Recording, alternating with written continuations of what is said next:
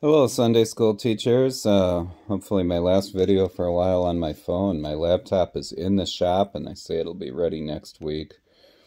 We'll see if the camera even works after they get done with it. There's bigger issues with the charging cable, but enough about my problems. So let's talk about this wonderful Sunday school lesson. I love this story. It's not a real well-known story, little narrative at the end of the book of Acts, not always taught in Sunday school.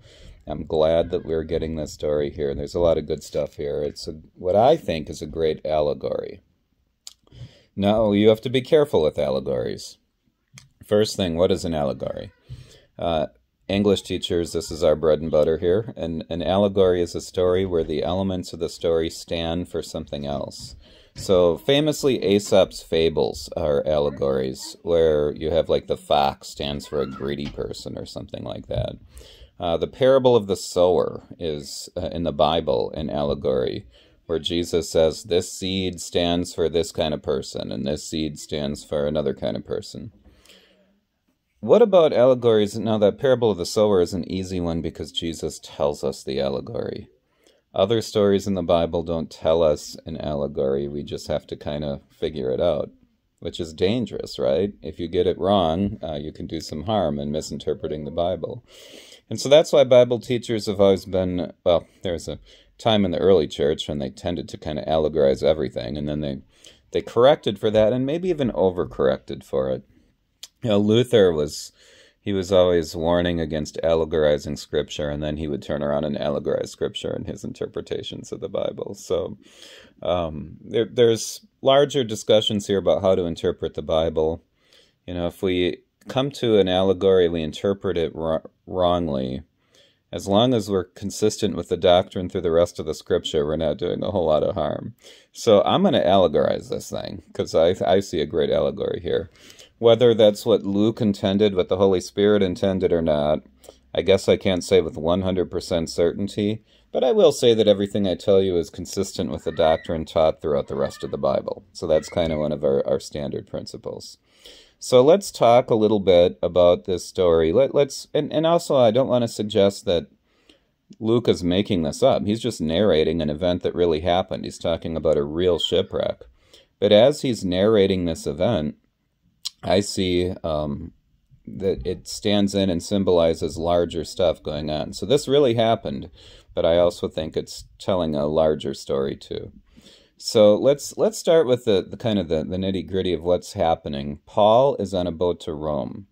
The reason he's on a boat to Rome is because he has a legal case he's enmeshed in. He is a Roman citizen, very serious charges that could result in his death. And as a Roman citizen, he's able to appeal part of the due process. He gets to appeal all the way to the top. He gets to go try his case before Caesar in Rome, before the emperor of the entire Roman world. And this is not a privilege, of course, that everybody gets. You have to be a citizen. Not everybody born in the Roman Empire is a citizen. Not like America. You're born in America, you're a citizen. Far from it in Rome. Jesus was not a Roman citizen. He didn't get this due process. But Paul is born with citizenship. How and why, we don't know the details. But he certainly makes use of his citizenship throughout his calling as a missionary. And so he's on his way to Rome to be tried by Caesar, or to have his case heard before Caesar. This is not just a prisoner ship. There are prisoners. You know, they're not just going to send prisoners. That costs money to go from all the way to Rome. They got a ways to go. So they're going to try to basically hitch a ride on a ship that's already going to Rome. And so there's this cargo ship that's going to Rome. They got all kinds, there's people on the ship, all kinds of merchants, people who want to sell stuff in Rome. There's soldiers, perhaps some soldiers just going to Rome as part of the normal back and forth of soldiers. And some of them are guarding the prisoners who are on their way to Rome. So all kinds of stuff going on here. All kinds of people on this boat. In the part before our text for today, Paul warns them about the weather. He says, guys, it's not a good idea, but you know, sometimes the almighty dollar takes precedence, and the boat captain is like, no, we got to go. And then they run into a horrible storm, and Paul's like, guys, I told you, you should have listened to me, but I have some good news for you here. We're going to make it. An angel has told me the Lord has got a plan for me, and he's going to spare all of you guys too. You're along for the ride. So it's not going to be easy, but hang in there, and we're going to make it. And at one point, some of the people on the boat want to make a quick getaway. And Paul says, don't even think about it. You know, they were like, yeah, we're just going to kind of lower this boat here and this escape. You know, I think of the Titanic, the lifeboats. We're just going to like lower this here and relieve some of our weight. You know, they're planning a fast getaway. And Paul's like, don't even think about it. If you do that, I will not guarantee your safety. You know, I'm giving you guys the assurance you're going to make it, but if you go against, you know, if you get off the boat, you're dead. And to their credit and to their salvation, they listen to Paul and stay on the boat. Later on, as the boat actually does get wrecked, which Paul said would happen, he said, guys, we're going to make it, but the boat is, it's on its last legs here. We're going to lose the boat. And sure enough, the boat does become rubble, and in which case, in some cases, they're able to float on that. The people who can't swim, the boat saves them and brings them to land. At that point, when the boat was wrecked, the stern was being broken up by the surf, it says. The soldiers were going to kill the prisoners because they didn't want any to escape. If any escape, that's on them, and that's their life that is demanded. But the centurion who's in charge of all the soldiers, he took a liking to Paul. He says, all right, we're buds. And he didn't want Paul to die, and so he told the soldiers not to kill any of the prisoners. The other prisoners are all saved, and they all make it for land. Some swim to land.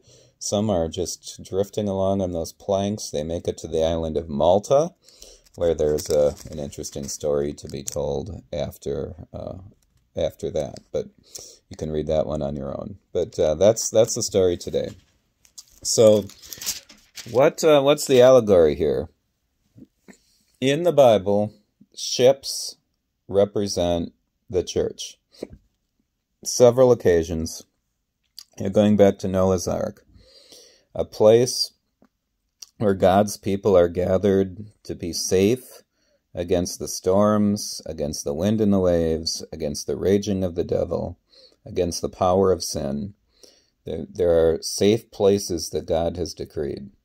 And the boat is that safe place. The church is that safe place. It is in the church when you are surrounded by the community of God, the company of brothers and sisters in Christ, the Word of God which permeates the church, in fact, creates the church and holds the church together.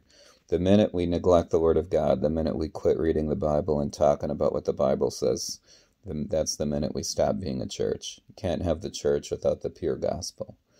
And that word also keeps us safe. It forgives our sins. It cleanses us.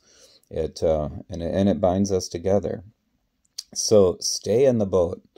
The storm is nasty and it's not easy. And it's not easy in the boat either, is it? You know, they're having their troubles in the boat. Interesting, though, they got to throw some stuff overboard, right? They don't throw people overboard, but they do have to jettison some cargo. As we think about our lives, are there things we need to jettison? Are there idols that would actually cause our boat to sink? And if they don't get rid of this cargo, they die. They get drowned. They go under the currents. What are the things in our life we need to jettison? What is the cargo? That answer might be different for every person, but throughout the course of a life, every single one of us has things we need to jettison, things we need to get off the boat because they're only going to drag us down. So, and within the church, there are things we need to dispense with. And so they get rid of the cargo. Their other problem here is that they neglect eating. And Paul is like, guys, take some food here. And Paul does a little bit of a prayer before he passes out the food and gives it to the 276 people on the boat. Yeah, this is not communion. These are not all Christians on the boat, but it is a bit of a fellowship meal, which points to the fellowship meal that we do have in church. Yeah, we have the Lord's Supper together, and it is this meal, that nourishment that we need. We can't get through life. And I realize there are people who don't take communion in their life who look like they're doing pretty good. They're not. We need nourishment. You know, these people go 2 weeks without food. Sometimes people go years and years without the body and blood of the Lord. But it's here for us because we can't do it. We need that nourishment from above. I think there also is a first article aspect to this, to take care of oneself and one's body. Many people do try to push themselves to the extremes in life, but Paul says we got a storm we're fighting, but we're going to be of no use to anybody if we don't take care of ourselves and our physical needs. So the people have a community, even though they're a very diverse group on this boat here, with the prisoners, the soldiers, the merchants. Hey, that's kind of like church too, isn't it? We have a diverse group in any church, and to the extent we don't, we need to figure out how to increase our diversity and make sure we have people of all kinds who come into this boat where we get safety and we get protection. So the other thing, so stay in the boat. You know, the people who want to jump off the boat and get in the escape boats, and Paul says, if you do that, you will die. Yeah, that's a warning we'd give to anyone who leaves church. If you do this, you will die. We have to try to do that in ways that are helpful. We have to give that warning in ways that will encourage and not discourage, but that's the harsh and true reality of it. If you leave this boat, you will die. Let's see, what else? So see the allegory here. See how this all kind of represents our Christian life. The difficulties and the challenges, and the ship it's busted up. I mean, yeah, I don't know how to allegorize that. I'm not suggesting our church will end up shipwrecked. But even the remnants of the boat are used to save. You've got that wood. Does the wood of the boat, as the people are holding on to this plank of wood, and they're being carried to shore, is this the cross of Christ and holy baptism at once? See, this is where it gets kind of dangerous to allegorize. Yeah, we can maybe that's too big of a stretch, but I don't know. Wood in the Bible often points to the cross. And what does this wood of this ship do? It saves the people. And the people are saved through water. They go through water to get to a new life on land. What does baptism do? Hey, sorry if I'm pushing this too far. I see some good allegory here. So let's see, what else here? So we got it all, right? Baptism, Lord's Supper, community, church, the storm, the cargo. All of these things stand for aspects of our life today. Yeah, stand away from the rocks. What are the rocks? we could maybe go all day on this, right? But there is also one other part of this allegory which I think is absolutely a huge thing to recognize. Paul is saved because God has plans for Paul.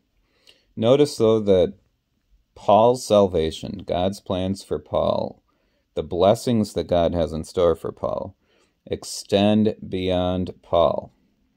Paul, he has this attitude in the boat like, hey guys, we're going to be all right. Hang in there. The reason we're going to be all right is because I've been assured that I am going to be all right. And God has assured me that because I'm going to be all right, he's taken you guys along for the ride with me. You're going to be all right too. What did the people on the boat do to be saved? Nothing, except they had the good fortune, the grace of God, put them on the same boat as Paul. If Paul's not on that boat, they die. And even then, the other prisoners. Who are prisoners? What do they represent? People who, they are condemned. They are condemned people who have done bad things. Paul hasn't done anything bad to get his condemnation, but, oh, gee, does that story tell us anything? Do you know anyone else who didn't do anything bad but became condemned? And then his condemnation actually saves other people who were condemned? Yeah, if you don't know about that story, we're going to be telling it on a week coming up we call Holy Week, on a day we call Good Friday. Paul does represent Christ here in what Christ does. All these people are saved. You know, even the centurion here, I see this as an allegory for God the Father. The centurion is willing to let those other prisoners die, but he doesn't want Paul to die because he loves Paul or cares about Paul. So he gives this blanket order that all the prisoners should be saved. God the Father favors his Son. He loves Jesus. And because of Jesus, God gives this blanket grace to anybody who is connected to Jesus. If you are connected to Paul on this boat, you're a prisoner like him, you are not condemned. If you are connected to Jesus, you are not condemned. Hey, anyone who tells me there's no allegory in this story here, I'm going to have to agree to disagree with you, because I see it everywhere. So, yeah, and lots of good stuff here. I guess that's enough here. Enough allegory to get you going all day. So, what does the story tell us about who God is and his mercies? This is a story of grace. The people on the boat, they do end up working hard, you know, and if they don't work on that boat and they don't jettison cargo, they die. But it's still all grace, right? They're saved because of grace, and this is the way God saves us. We are not saved by our own work or by our own merits. We are saved purely by the salvation that God gives to us by grace through Christ. What does the story tell us about who we are as God's people? We are people who have been placed on a boat. All different people in this boat, but we are people who have been put on a boat together in order that we might be kept safe from the wind, the waves, the storm, and ultimately the shipwrecks. And finally, what does the story tell us about how to live as God's people? Eat, stay in the boat, don't leave church, or you will die. And also, when you are on this boat, take heart. You know, this is something Paul says, guys, we're going to make it. We're going to be okay. Got to work hard, and I know we're against the wind and the waves. You might not even be able to swim, and you just might have to hold on to that plank, hold on to the cross of Christ with everything you got, but you're going to be okay. Be of a good cheer as you possibly can be. In the midst of an ugly storm, you are going to be okay. You're going to make it. We have a message from God. You're going to make it. That's our story this week. God bless you as we finish off the book of Acts this week and get ready for Holy Week.